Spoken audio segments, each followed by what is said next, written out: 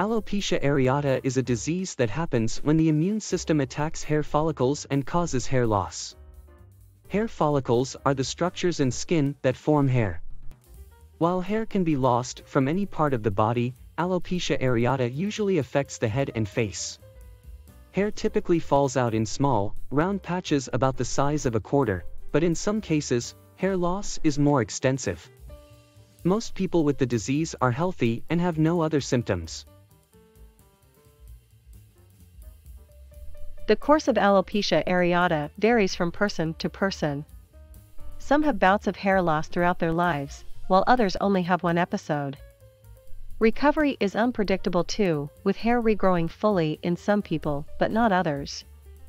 There is no cure for alopecia areata, but there are treatments that help hair grow back more quickly.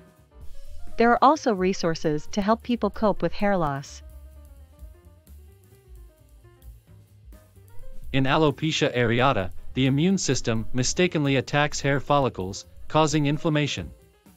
Researchers do not fully understand what causes the immune attack on hair follicles, but they believe that both genetic and environmental, non-genetic, factors play a role.